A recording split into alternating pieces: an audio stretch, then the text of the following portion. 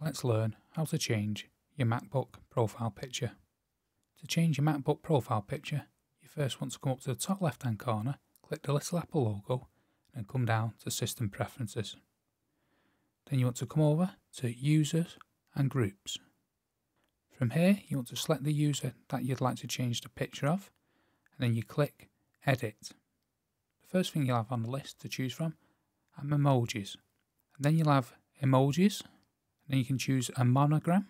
You can also choose the letters of the monogram.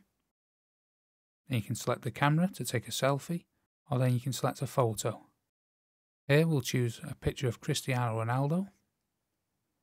You select the picture that you'd like. And you can also use the zoom to zoom right in, and then adjust the picture so inside the circle. Then you click Save for the picture that you'd like. Once you come to the home screen, your MacBook picture will have changed.